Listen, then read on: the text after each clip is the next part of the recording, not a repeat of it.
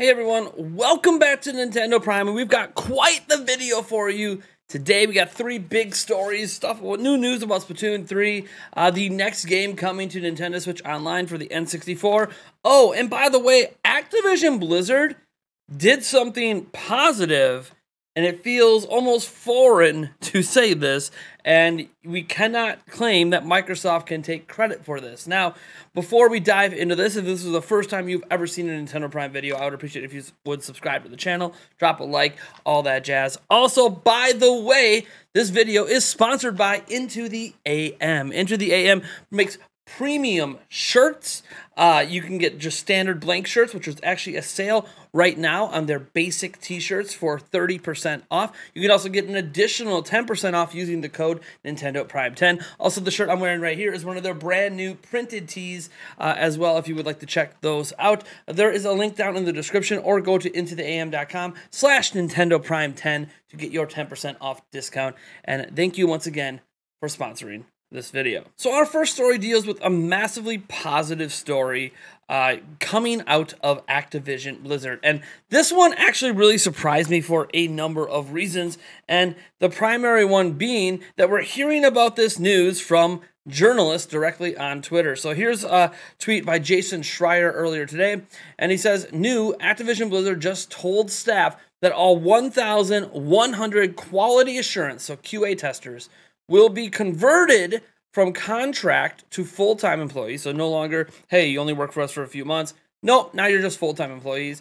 And they're going to have a bump up to at least $20 an hour. Obviously, some might make more, but that's going to be the lowest paid QA tester will not make less than $20 per hour.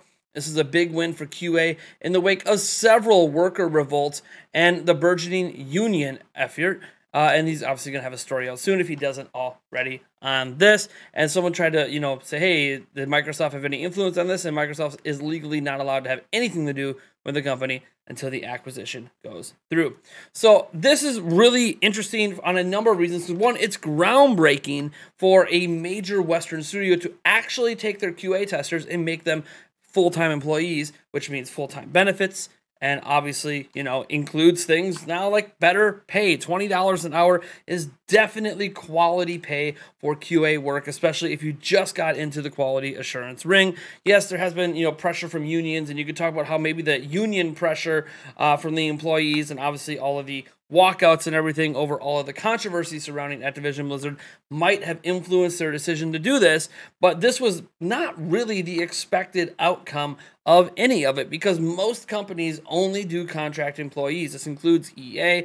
Even Nintendo will just do contracted QA testers that are just there temporarily, and this is a very forward-thinking move on Activision Blizzard. Now, you could argue maybe they're just looking for some positive PR, because there's been a lot of negative PR around Activision Blizzard, and I'm really glad that people aren't bringing up Bobby Kotick's name too much in any of this, because he's obviously implicated in a lot of the bad things that have happened at Activision Blizzard. But this is still good for those 1,100 QA testers, and really a good gold standard to set for the industry, and that other companies can maybe look at this and go, hey, maybe we should do this, because their QA testers could walk out as well demanding, hey, why aren't we getting at least $20 an hour? In fact, some QA testers are getting paid as low as $10 or less per hour in some territories and in some states at some companies, which is absolutely insane. I can speak as someone personally on this. I'm not going to name the companies, but I actually used to do a little bit of QA testing back in the day for a couple of games, and I can tell you right now, we were not treated very well.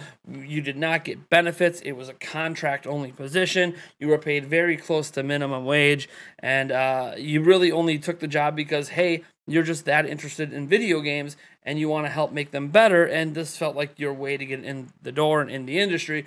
Unfortunately, there's not a lot of progression from QA testers into upper level positions or trying to move on into a full-time position. But this is very good, obviously speaking as someone who used to be one, to see QA testers rise up to this level. I'm very, very happy that this has happened for those employees. I do think that, I'm not going to not talk about this just because it's a positive story about Activision Blizzard. I think when we're talking about video game news and being hypercritical of companies, whether it has to do with crunch or whether it has to do with workplace environment and all the lawsuits happening with Activision Blizzard, that we're also fair to cover some of the positive stories This doesn't mean that you need to like Activision Blizzard, but this does mean they actually did a good thing here on behalf of employees that they technically did not have to do.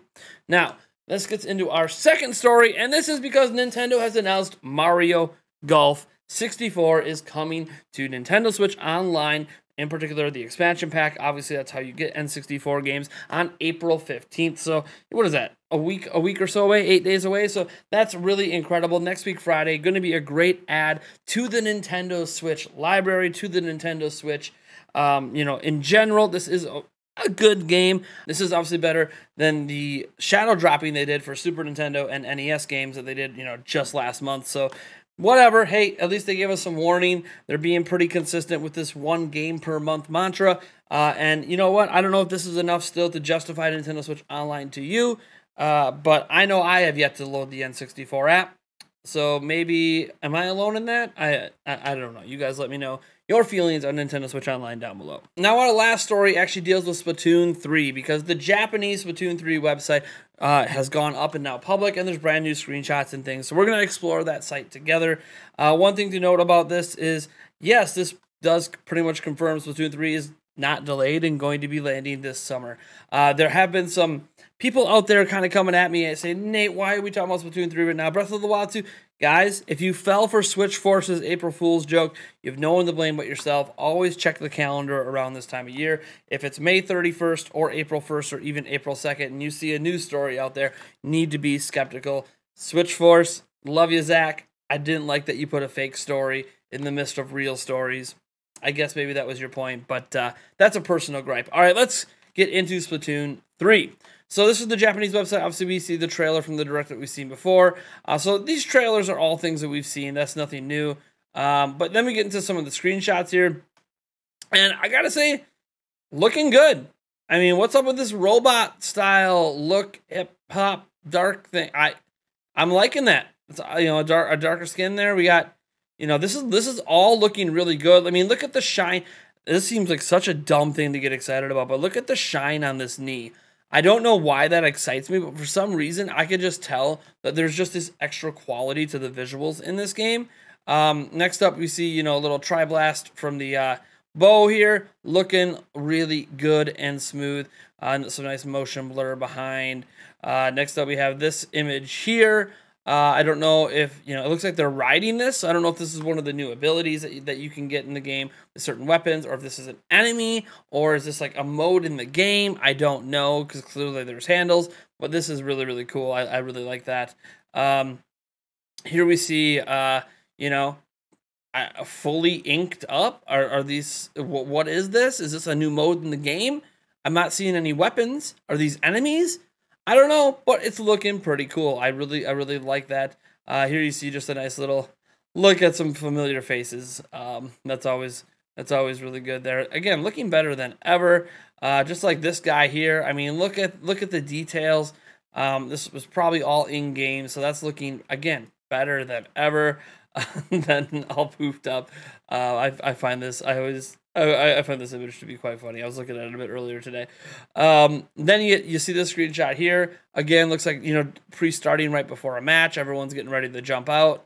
Looking like a lot of fun. This is, that mode that they showed off earlier. Again, look at the shine. I'm telling you, this is a significant visual upgrade over Splatoon 2 and Splatoon 1. And, there's one of the bosses, and that is it for the new screenshots. This is the latest series. Splatoon 3 will release in summer. Again, this just went up today. Really, there's no delay in this game. I wouldn't be surprised if the game's already done and being printed right now. Action shooting by mysterious squids who transform into human figures has been enhanced. Divide to 4 on 4 teams. Stage is chaotic. City, Bunkara Town. This is obviously a Google translation. Don't take this stuff literally.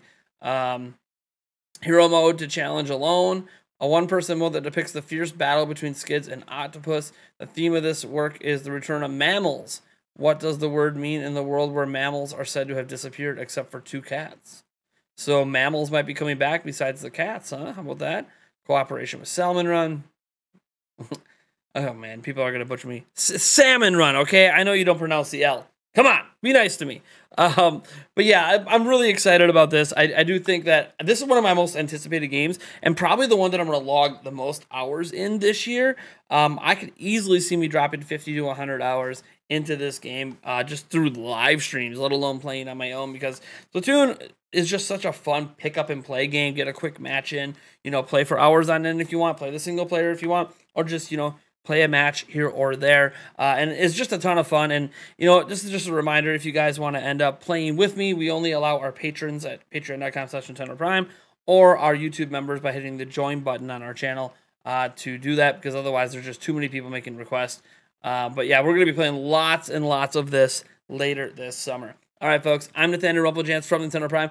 Thanks so much for tuning in. Remember to check out intotheam.com and see if there's any shirts to your liking. 30% off sale on basic plain collar tees right now. You get an extra 10% off with code Nintendo Prime 10. Thank you again to Into the AM for sponsoring this video. I'll catch you guys in the next one.